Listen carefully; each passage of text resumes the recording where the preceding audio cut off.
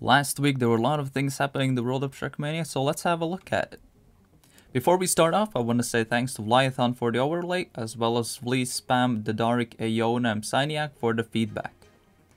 Starting out with official events, we had OGL Step 6 taking place, which was won by Scandir, followed by Sapi, Glast, Conan, Edogawa, Ener, Dark, Hugo, Darkwix, and a Sid. And due to that, now we have Ener leading OGL, following by Scandir, Sapi, Darkwix, Hugo, Bresso, and Mika Alpha, and Hornet currently being the 9th position. One thing to note that the top 8 players will be put in the TMGLC and OGL combine, with top 3 players moving up to TMGLC. Also, the Trackmania Grand League CarlJr Step 7 took place last week, which was won by Mime, and Onotag being in 2nd place, and due to that they're pushing the boundary even further from rest of the playing field, currently with Mime being in the 1st place in the Trackmania Grand League CarlJr, following by Otak.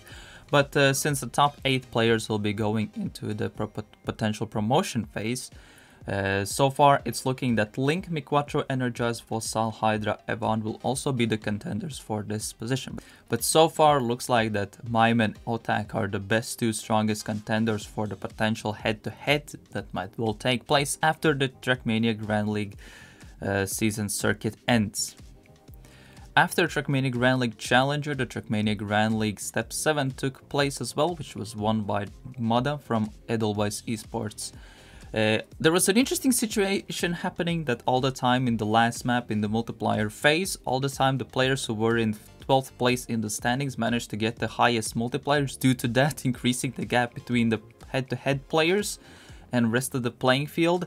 Now after this step, now solidifying the positions from between all of the players who will be playing in the head-to-head, which so far looks like it's gonna be Tween, Spam, Kappa, Worker, unless some kind of miracle does happen this week.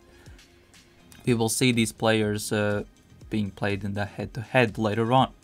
If you look at the total standings currently, Afi is leading the Trackmania Grand League Fall 2021 season, following by Grenadi, Mada, who managed to jump from the 12th position to 3rd in the last step, following by Aurel, Gwen, Massapak, Binks, who will currently are in the playoff contention. However, the playing field is very close between all of the players from 4th to 10th position, so anything can still happen. Maybe even Brent can also potentially snap himself into the playoff positions.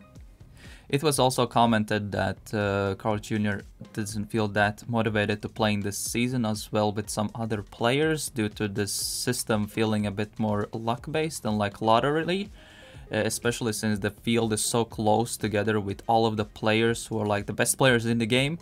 And it's not really possible to strategize with the multipliers like it's done in the CarlJr. Well, the skill gaps is way bigger than in the main division. Hopefully everything will be fine in the future and we might see top tier Trackmania competitions bouncing back. But yeah, due to that, we'll have the final Trackmania Grand League step taking place this week. And we'll see who will be the final players going into the final phase, as well who will be the players playing in the head-to-head, even with kind of who will be the matchups for that. Moving on to unofficial events, we had the Trackmania Seasonal CarlJr Series ending, where XLT Tauro managed to win it over Golden Trio in an incredibly insane match for the grand final that I would highly recommend watching it. In the 3rd place, the Team Shift, which was the United team together with including some of the Team Shifts and THE players playing together, as well as the Team Flying Guys placing 4th place in the end. The total prize pool for this event was $560 that was distributed between the top 3 positions. And overall, this event was absolutely a blast to watch, starting from the qualifiers, group stage to the playoffs, and definitely look out for the next one in next season. Minor League Esports, which is the biggest amateur Rocket League tournament organizer, has announced a Trackmania tournament with $1,000 prize pool. The event will be played in a single elimination cup mode and will be played on December 11th. However, one thing to note that only players from Canada, United States of America and Mexico will be allowed to participate.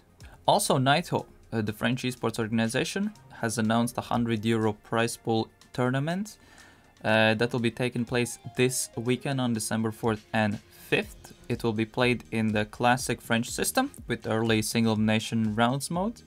to that transitions into cup mode. So definitely I think it's going to be a cool event to check out as well.